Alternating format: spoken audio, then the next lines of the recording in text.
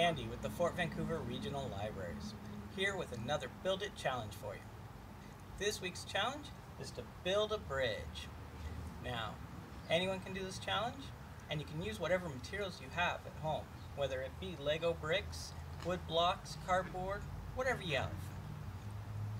Then, if you want, you can take a picture and share it on social media using the hashtags that follow at the end of this video.